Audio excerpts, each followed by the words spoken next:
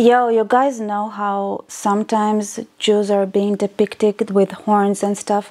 So I want to talk about this artwork, a statue by Michelangelo that shows Moses with two horns on his head. And the reason that he depicted Moses like that is because after Moses got the Ten Commandments, his face beamed of light. In Hebrew, it sounds like horned. Imagine reading that somebody's face beamed, and then instead of understanding that there was light coming out of his face or like joy or whatever, it gets like beams out of his head.